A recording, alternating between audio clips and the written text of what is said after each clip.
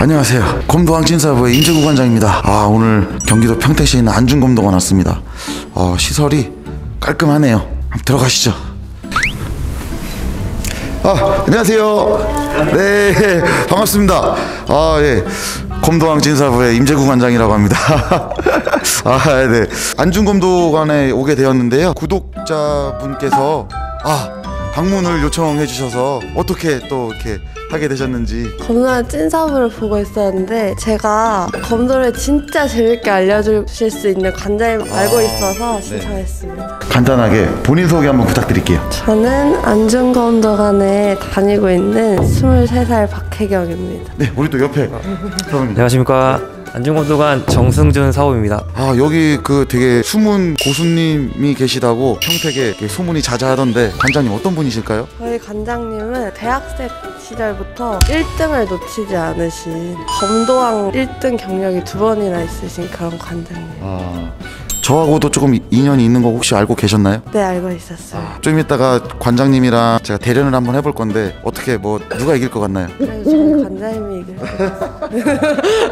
네, 지금 여러분 보시면은 호구함에 호구가 꽉 차 있어요. 관원이 상당히 많을 것으로 예상이 됩니다. 빽빽히 차 있습니다. 그리고 여기 지금 정면에 보시면은 좀 특이해요. 제가 지금 약간 뭔가 일본에 온 느낌이 좀 들거든요. 다른 도장들에 비해서 굉장히 깔끔합니다. 인테리어가. 검도 호구 중에 호면을 표시한 것 같은데 로고가 굉장히 지금 인상적이고요. 인테리어가 그리고 지금 여기를 보시면은 유단자, 그 다음에 유급자 이런 식으로 일일이 성함을 적으셔가지고 판을 이렇게 만들어놨네요. 관장님의 어떤 좀 그런 마음이 좀 느껴집니다. 깔끔하네요. 자, 잠깐 이리 따라오시죠. 제가 지금 좀 신기한 걸 발견했어요. 여기 보시면은 관장님의 경력이라든가 과거를 조금 유추해 볼 수 있거든요. 경기도 대표, 코리아 국가대표, 부천시청 프로 선수였네요. 엄청납니다. 경력이 화려하다는 게 지금 딱 이 명판만 봐도 느껴집니다. 오늘 제가 좀 많이 배우고 갈 것 같아요. 이건 진짜 좀 부럽네요.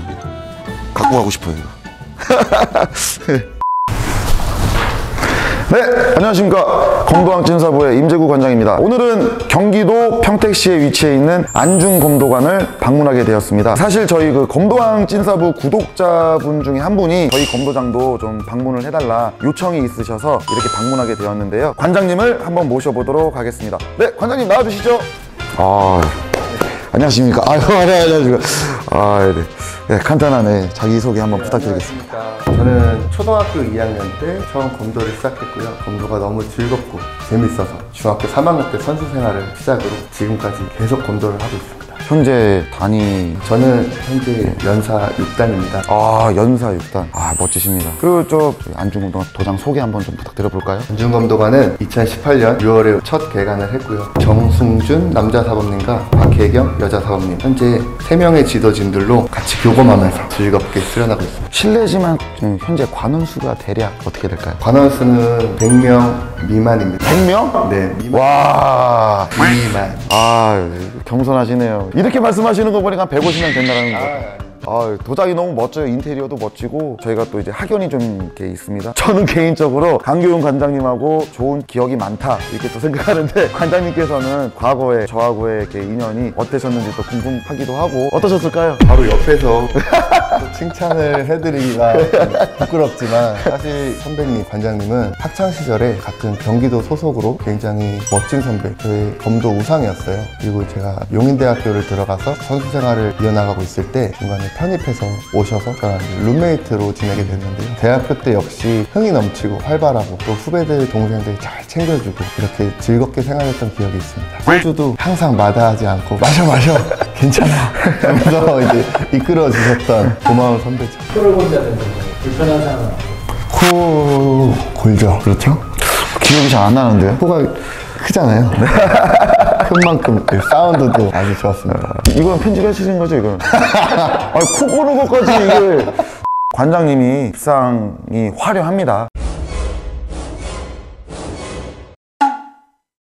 굉장히 화려하고요. SBS 검도왕 대회, 전국 체육 대회, 전국체전이죠. 그 제가 알기로는 SBS 검도왕 대회를 2번이나 우승하셨다고. 대학교 4학년 때 처음으로 우승을 했고요. 부천시청에 소속되어 있을 때 우승을 한번 하게 됐습니다. 여러분, SBS 검도왕 대회가요, 그 전국 대회가 이렇게 여러 개가 있어요. 근데 그 중에서도 이제 좀 탑으로 쳐주는 대회가 SBS 검도왕 대회고요. 개인전만 있습니다. 그런 대회를 지금 2번이나 우승을 하신 경력이 좀 있으시고요. 네, 관장님 소개도 다 하셨고 너무 또 궁금하기도 해요. 대학교 때 이후로 처음으로 관장님이랑 교검을 한번 해볼 건데요. 너무 궁금하기도 하고요. 잘 부탁드리겠습니다. 네, 잘 부탁드리겠습니다.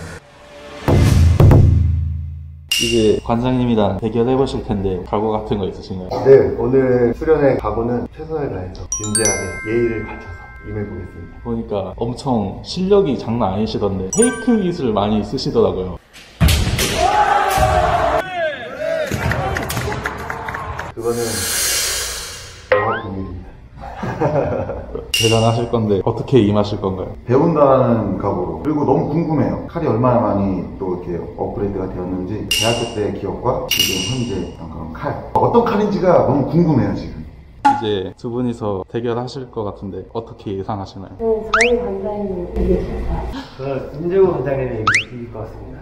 그러면 안 되는 거 아니에요? 특히 연연하지 않기 때문에 관장님은 일단 불안한 자세로 임할 것 같습니다. 시합 시작하겠습니다.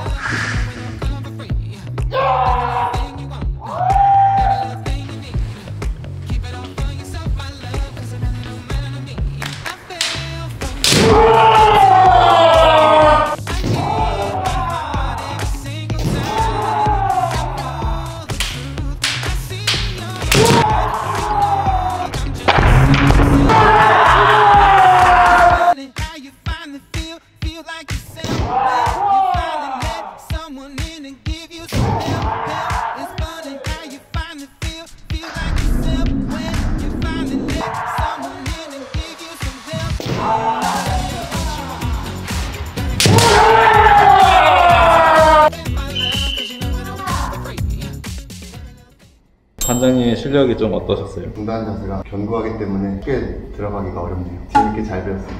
관장님은 좀 어떠셨나요? 너무 즐거웠고요. 역시 날카롭고 저보다 뭔가 반템포 빠르다라는 느낌을 좀 받았고요. 대학교 때 기억도 나고 좋았던 시간이었던 것 같습니다. 많이 배웠습니다. 네, 오늘 이렇게 해서 안중검도관을 방문해서 교검까지 다 하게 되었는데요. 관장님, 어떻게 소감 어떠셨나요? 너무 즐거웠습니다. 먼 길 오셔서 네. 또 함께 교검하고 이렇게 도장에 대해서도 알려주시고 너무 감사한 시간이었습니다. 감사합니다. 아유, 그리고 우리 그 신청해주신 우리 사모님도 한 말씀. 네, 유튜브로만 뵀어가지고 관장한테 맨날 뵙고 싶다, 팬이다 말씀드렸는데 직접 뵙게 돼서 지금 너무 연예인 보는 기분처럼 행복하고요. 그리고 검도하는 것도 아까 보게 되는데 막 옆에 있는 제가 막 움찔움찔 계속 했어요. 너무 재밌었습니다. 아이고, 네, 아유. 사모님도 저도 좋은 경험하고 정말 많이 배운 것 같습니다. 감사합니다. 네.